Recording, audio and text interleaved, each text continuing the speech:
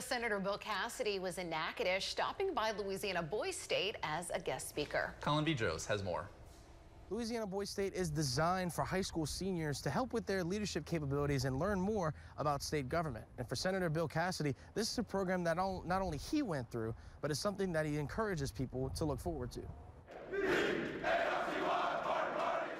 Senator Cassidy was a keynote speaker for the program, sharing how students can take on leadership roles in their communities and participate in the democratic process. While Girls State was last week, Boys State is happening now. Both are leadership development programs for young people in Louisiana, teaching high school seniors how to become effective leaders in their school, community, state, and nation. Senator Cassidy says this program is designed for Louisiana students to help create a better Louisiana. Louisiana wins if our young people stay here, plug in, and make our state a better place. If they leave, we lose. If they stay, we win. And we want to make it so that not only do we win, but they win also. That's my message to them.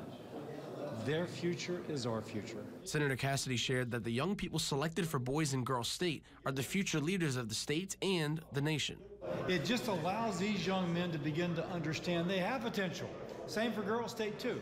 For what it's worth, in 1974, I was a Boys Stater. And I look back upon the folks with the young men that were in that same program.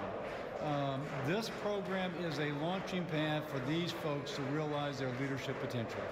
And I want to help them launch.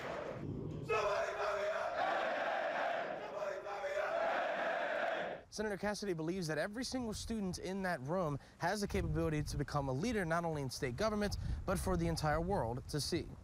In Natchitoches, Colin Vidros for News Channel 5, your local station.